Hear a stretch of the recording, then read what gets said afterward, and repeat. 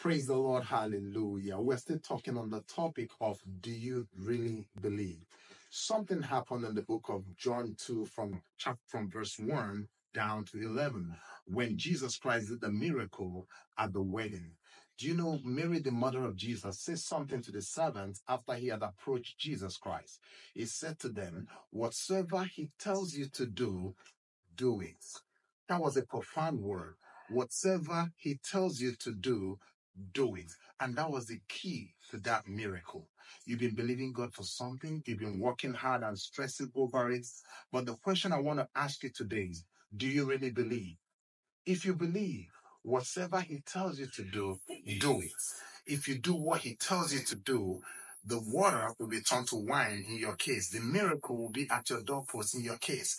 The word of the Lord is powerful enough to turn around your situation and give you that desired miracle or change that you're looking for.